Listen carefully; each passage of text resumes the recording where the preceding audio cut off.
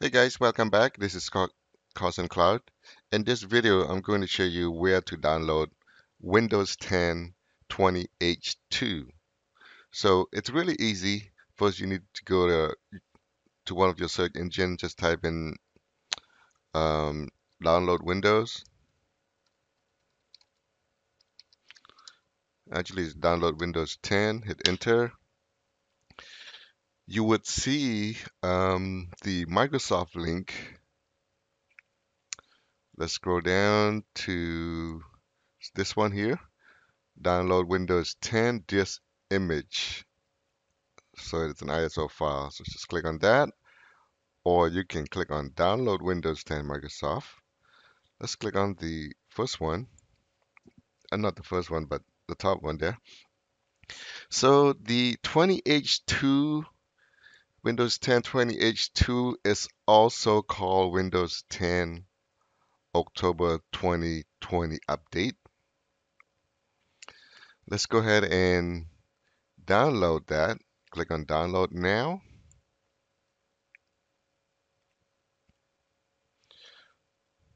Once you click on Download Now, it gives you the media creation tools. So now let's open it up.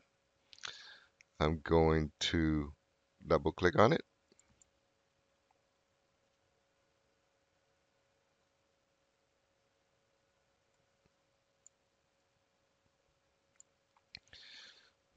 So it gathers some informations. Once you see the application notice and license, click on Accept. So here it gives you an option if I want to upgrade this PC now, or I can create a media, which is USB, DVD, or an ISO file. Let's create a media. Click Next. Recommended for this option. Use this recommended option for this piece, so I don't need to do that. I can choose the language here. You can choose different languages. Edition Windows 10. If you want 32-bit, or you can choose 32-bit, or you want both. I'm going to choose 64-bit. Click Next. Let's use ISO file, which is going to download the ISO file on my computer. Click Next. Let's put it on D. Click on Windows 10. Let's change it to Windows 10 20H2. Click on Save.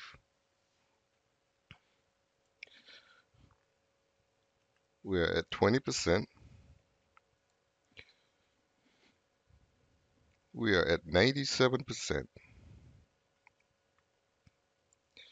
So now it's creating the ISO files. First, it needs to be downloaded, and then it needs to be created or compiled to an ISO file.